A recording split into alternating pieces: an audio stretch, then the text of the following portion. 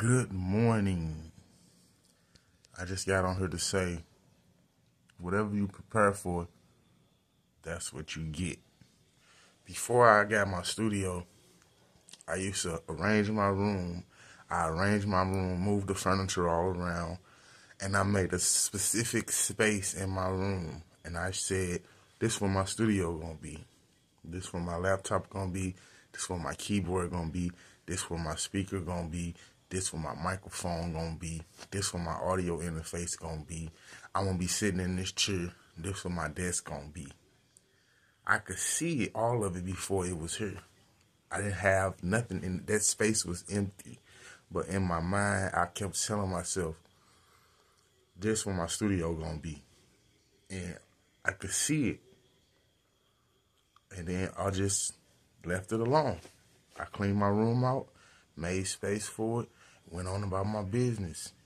I didn't say, oh man, I ain't gonna be able to get no studio, it costs too much. I ain't gonna be able to do this.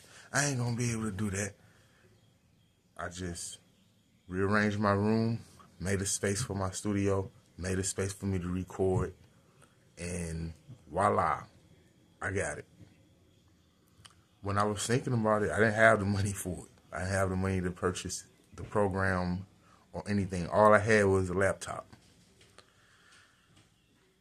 And now I have a full studio. And I'm still seeing my studio getting bigger. I'm seeing myself getting better in my studio. I'm seeing my quality of my music getting better. All of it. So, that's what I came to say. Whatever you prepare for is what you get. So whatever you want, prepare for it.